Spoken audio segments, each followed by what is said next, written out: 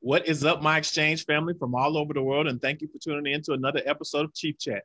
My name is Chief Master Sergeant Kevin Osby, and I'm your senior enlisted advisor for the Army and Air Force Exchange Service. Before we get started with our guest today, I would like to introduce my lovely co-hosts, Leah Matthews and Julie Mitchell. How y'all doing, ladies? Hi, Chief. Hi, Chief. Hi, Leah. Good to see you. Hi. Hi. Julie, like you're in the office today. I am in the office today. We had a new colleague join our team, so I'm really excited about that. So I came to welcome him today. Awesome. Well, we're glad to have both of you, and I'm also glad to have my next guest, who is a former devil dog like myself. And for some reason, I feel like we're just booking a whole bunch of Marines. We have more Marines on the show than Army and Air Force, to be honest with you. But thanks to everyone that's out there booking our guests here on the AFES team and finding all these Marines out there doing great things. So Julie, please introduce today's guest.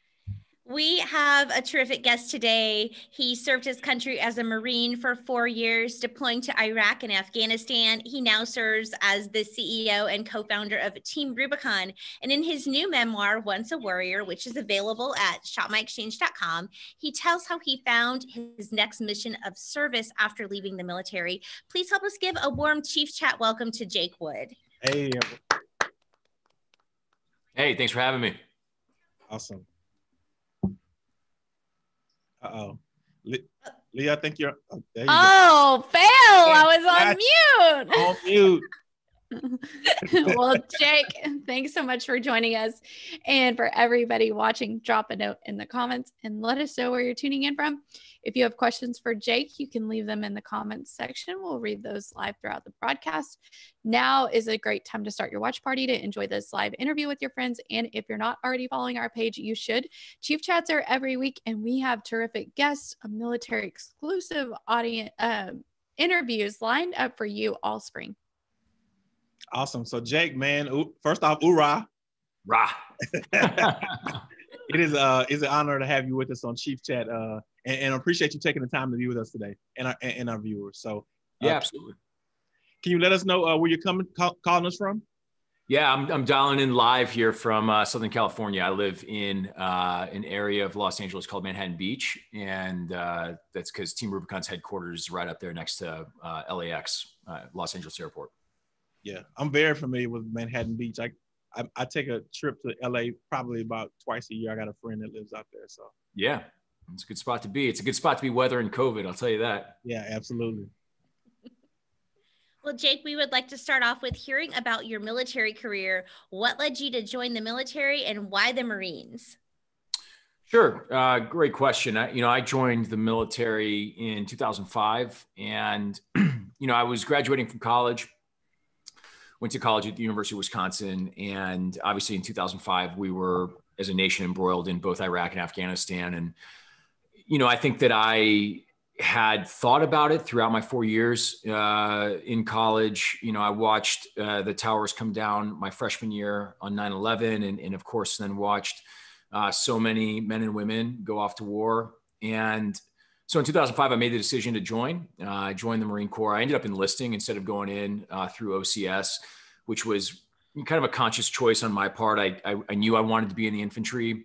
And, I didn't want to get kind of stuck in that OCS, TBS pipeline. I just kind of, like any 21-year-old would say, I just wanted to get out there and get to the fight, which is a pretty naive thing to say because the Marine Corps got me to the fight. I served with a battalion in Southern California. That's how I came to Southern California. I was with 2-7, 2nd Battalion, 7th Marine Regiment out in 29 Palms, California. The stumps. The stumps, the worst duty station across the DOD, great AFES. But served in Iraq in 2007 in Anbar province, which was a tough and challenging tour. And then I came back from that. I ended up joining the sniper platoon and went through sniper school, which was, a challenging 10 weeks, but was lucky enough to graduate. And then was shortly deployed to Afghanistan shortly after that, where I spent 7 months in the Helmand Valley in a city known as Sangin, in what would become probably the toughest tour of any Marine battalion that year. in 2008. And then the next year I decided to get out and move on. I felt really lucky. I had all my fingers and all my toes, and a lot of my friends couldn't say the same thing. And so I didn't want to, subject my mother or my family to any more of those tours. I know anybody that's been overseas knows that feeling, and made the decision to get out. So did you join from the West Coast or the East Coast? So I'm a Hollywood Marine, if that's Hollywood. Yeah, that's where I was going. He was trying. Yeah, I was in Ray-Bans. That's what I did, man. Oh yeah. Well, that was Chief's nice way of asking that. Yeah. Well, I was a Hollywood Marine too. So we had another guest that was that joined and went to Paris Island, and so all they do is brag about their sand fleas. And yeah, they've got an inflated sense of self over there in Paris Island. Absolutely. Well, Jake, your public writing career began with your personal blog while you were deployed. So what led you to start blogging while you were in Iraq? For me, I think it was more just about staying in touch with friends and family. I knew that my opportunities to call home would be pretty limited. And so I just wanted to be able to provide some updates. Mm-hmm. But then, while I was over there, it really became helpful for me to just write about my experiences. I'd go so far as to say it was cathartic to get them down on paper, digitally. I never really anticipated that it would be read by anybody beyond just my friends and football buddies, from college. But I guess it was read a little bit more broadly than that. I didn't know quite how broadly until we got back from Iraq and I was at the Marine Corps ball, and our battalion commander walked up to me and he's like, "Wood, you're a decent writer. Thanks for taking it easy on me." At which point I sat there, I'm like, "Oh shit, he knew about it." Oh. Yeah. Yeah. Now those things grow legs, man. So especially, sometimes people are a little bit too honest when they're writing stuff down, but that's cool. So let's shift gears to your book, Once a Warrior. So can you let the audience know what this powerful book is about and why you decided to tell this story now? Yeah, so Once a Warrior is a memoir of my journey going to war, coming home, and then building Team Rubicon over the last decade. And all the tragedies and triumphs that happened along the way, and plenty of tragedies. I wrote the book. I started writing it 2 years ago, really because my first child was born, a little girl, and it's cliche, but it puts life in perspective. And one of the things that I started to think about early after she was born was that at some point, whether it was 10 years from now, 15 years from now, 25 years from now, she was going to ask me about my experience in war. And I was going to have a really thoughtful and honest answer for her. And I realized that I probably hadn't spent enough time actually thinking about what my wartime experience meant to me, because you kind of just put it in a box and you shove it away and you don't really think about it that much. And I was going to want to be more forthright with her. And then the second thing was, Team Rubicon had finally gotten to this point where, we had built something that was special and that was going to outlast all of us. I think we've built something that's got the foundation in place to be an organization that'll be here 100 years from now. And I felt like getting that founding story down on paper really mattered and made sense. And so I sat down and wrote a proposal and took it to New York City and spoke to publishers. And what's interesting is I tried to write this book 6 years ago and I got rejected 37 times by publishers. And obviously in the 6 years after that, the story changed pretty dramatically because Team Rubicon changed dramatically, but it felt really good to go back after being rejected 37 times and, in true Marine Corps fashion, just, not have the word quit in you. Absolutely. And, was able to sell it to a publisher. And, it was great because actually 3 people that had rejected it 6 years ago got in a bidding war for it, which was awesome. But, so it was a powerful experience. And much like writing did for me during my time in Iraq, it really helped me process everything that had happened, from the friends I lost overseas to the friends I lost when I came home, to the challenges that we had, the long nights, the sleepless nights, trying to build an organization from scratch in the shadow of the Great Recession. I mean, all of those things, it really helped me process and structure it in a way that looking back, I think was really necessary for me. Yeah.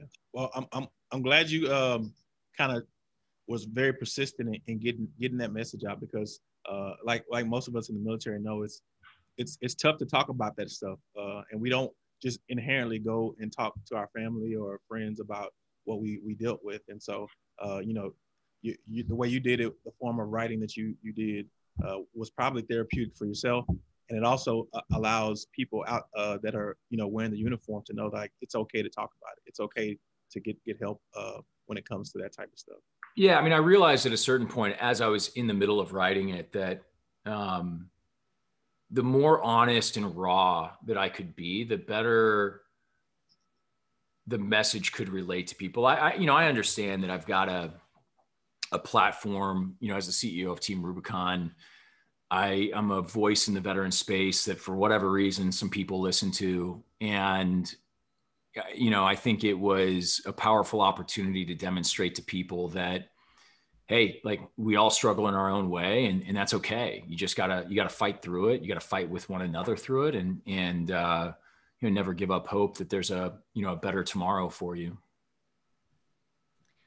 Congratulations on the book. It's a terrific read. What are you hoping that readers take away from your story?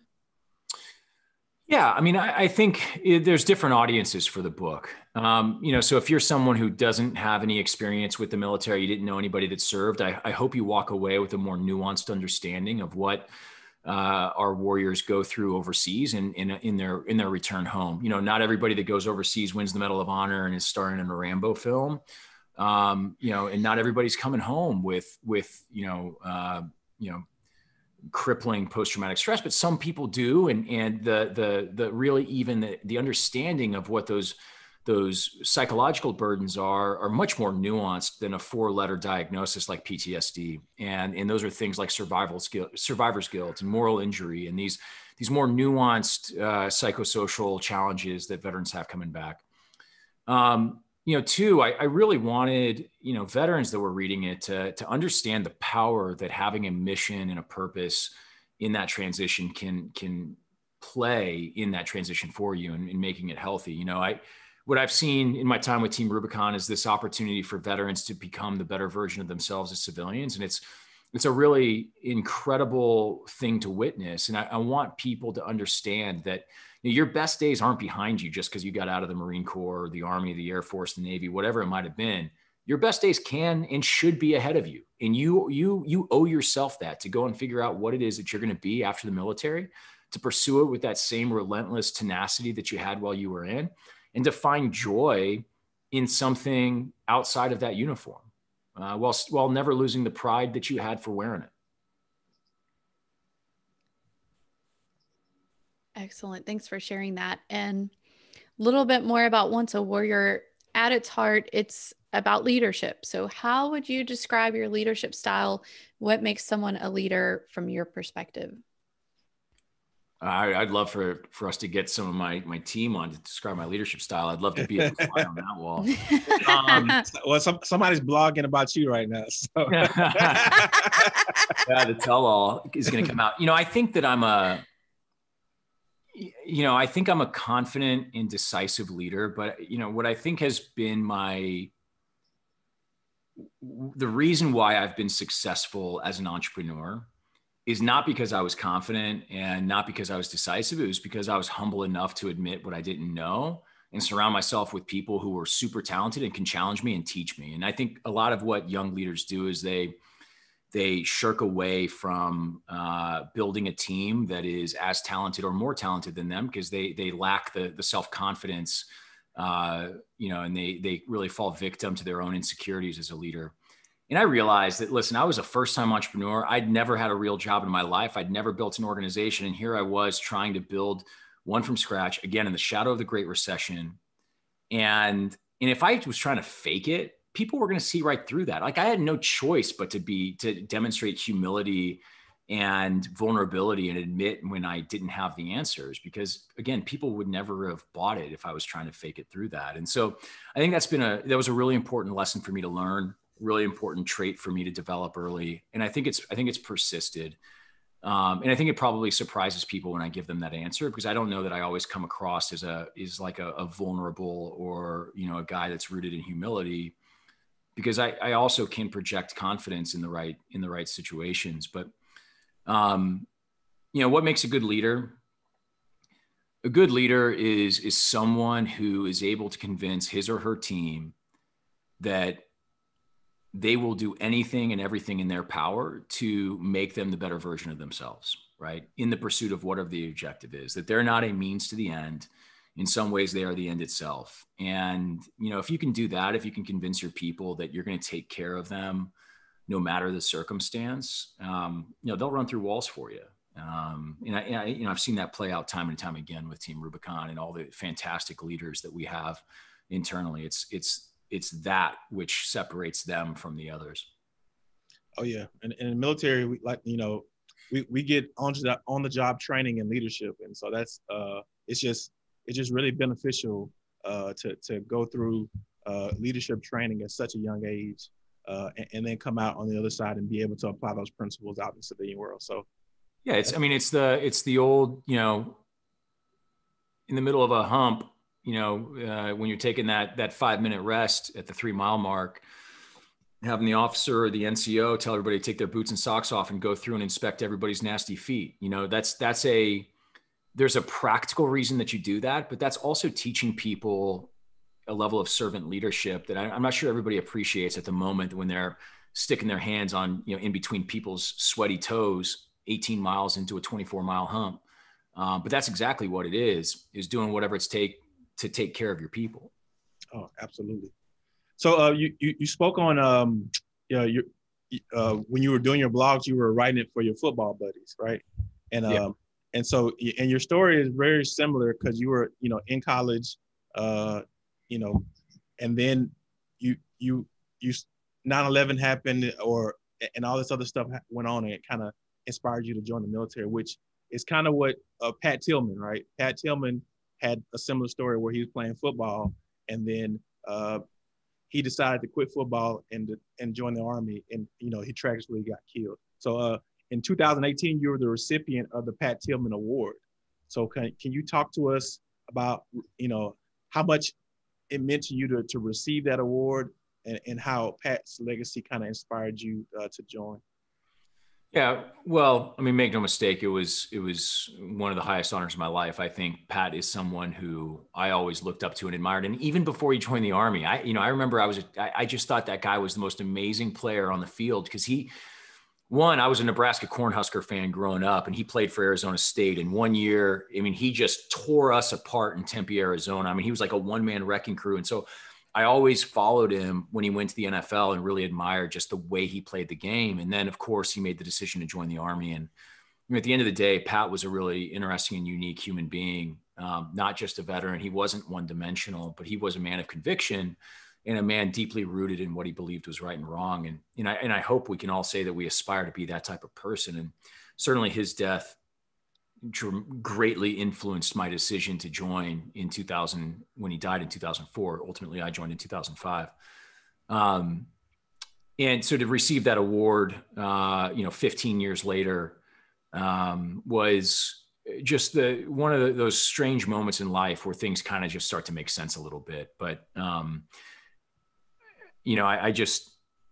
I hope that we look at men and women like Pat Tillman in this country and really hold them in the regard that they should be held in, particularly today, when I think our country is really looking for people to hold in high regard. Like, we shouldn't have to look that far to find the Pat Tillmans in America today.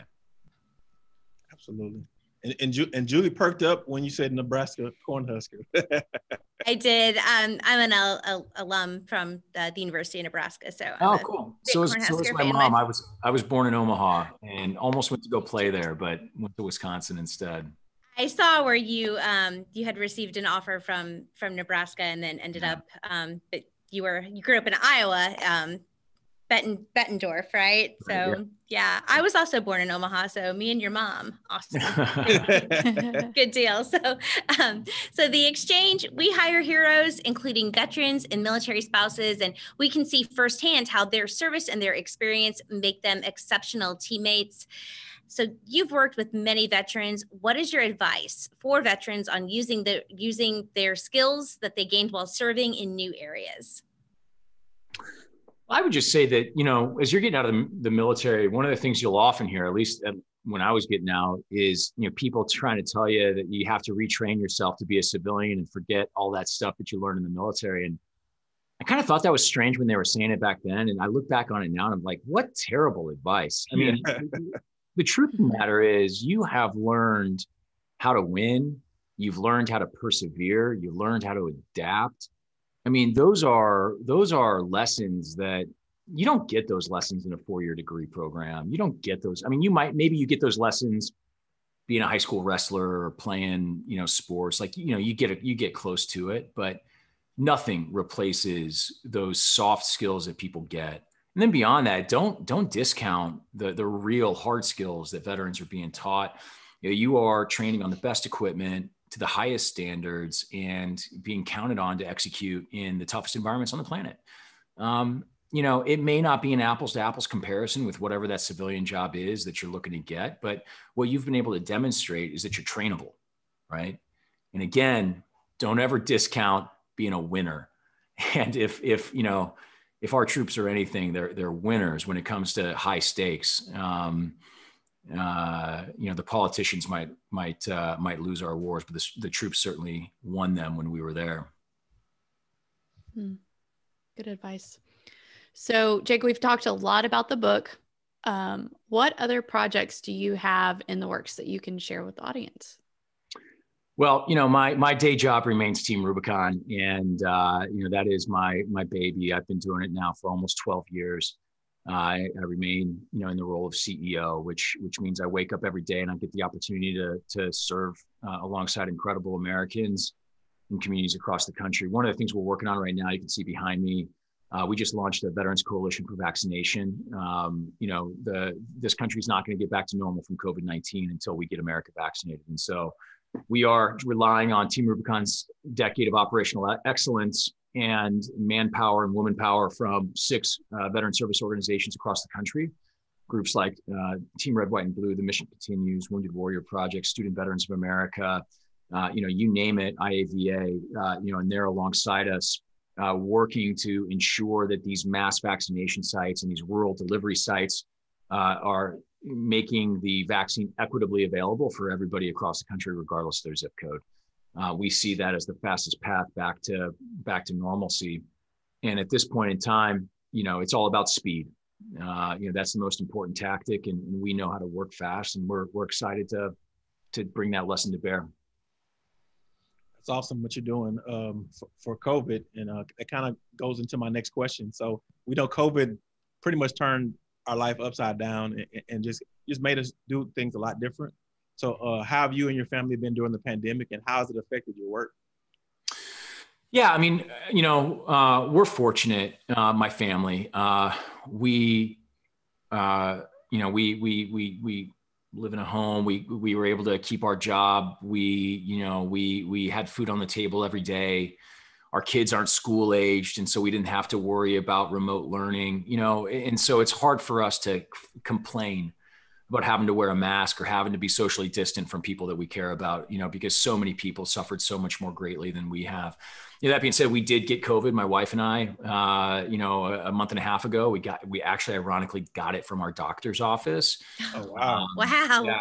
Yeah. Cause you know, we had a child, our second daughter was born 3 months ago, and she was born with a heart condition. And so we were extraordinarily careful, you know, in making sure that we were taking care of her. And we got it at one of her checkups. And so, but again, we were lucky, you know, we caught it. We were symptomatic for a couple of days, and we got over it. And not everybody was that lucky.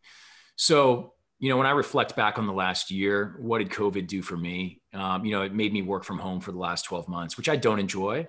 But, you know, I walk through that door right there next to me 10 times a day to get coffee, lots of coffee, and go to the restroom. And every time I walk in there, I get to go hug my daughter, you know, play with her for a minute, 2 minutes, 5 minutes, and you can't replace that. And so, you know, you got to find the blessings amidst everything that we've been through. And I certainly have been focused on that. That's great advice, especially as we're coming really up into a year of kind of being locked down. So that's great advice, is to find the blessings in the everyday. I also wanted to take this opportunity to turn to our live feed and just kind of let you know that people are watching from all over the world. We have Wendy, who is watching from Joint Base McGuire-Dix Lakehurst in New Jersey. And we have Dennis Maury, who says he is prior active Army, and he says he's also watching from New Jersey, Millville, New Jersey. So getting some love from the Garden State today, it sounds like. And then we do have someone else who is saying, Alan, he says, never quit. Thank you for your service. That's Alan Needham. Don't know if he's watching from New Jersey or not, though. Well, that's great. It's a good mantra to live by. You got it. And then, Celia, she's watching from Waldorf, Maryland. So you're representing on the East Coast hardcore this afternoon. Well, as a Midwesterner turned West Coaster, I don't know what to think of that. I don't either. Jake, as a reminder for our viewers, it matters where you shop, and Once a Warrior is available at shopmyexchange.com. Where can viewers go to follow you and find out more about all the great work that you're doing? Yeah, well, I'm pretty easy to find myself. I mean, you can find me on Facebook, Twitter, Instagram, any of those. I don't snap or talk or whatever. Don't do that. But and then, I'd really encourage people to follow Team Rubicon. Obviously, again, really easy to find across any channel. And then check out veteranscoalition.org. That's where people can go if you're interested in serving and supporting vaccination sites in your community. We've made that open source, those opportunities, and we'd encourage any of your listeners or viewers to go and find out how they might be able to plug in and help get America vaccinated. Awesome. So Jake, man, we just really want to thank you for showing us some love today. We want to thank you and your team for what you're doing for our military community out there. I think that's awesome that you're continuing to serve post separating from the military. That's an awesome thing. And having you just means a lot to our airmen, our soldiers, our guardians, our sailors, our Marines, and our Coast Guard members out there in the world. So thank you so much for being with us. And we wish you all the best in all your future endeavors. Well, I appreciate it. It was great joining the Chiefs chat, and hopefully you can have me back on at some point in the future. Absolutely. Absolutely. You're always welcome. All right. Chief chat out. Chief chat out. Bye. Bye, y'all.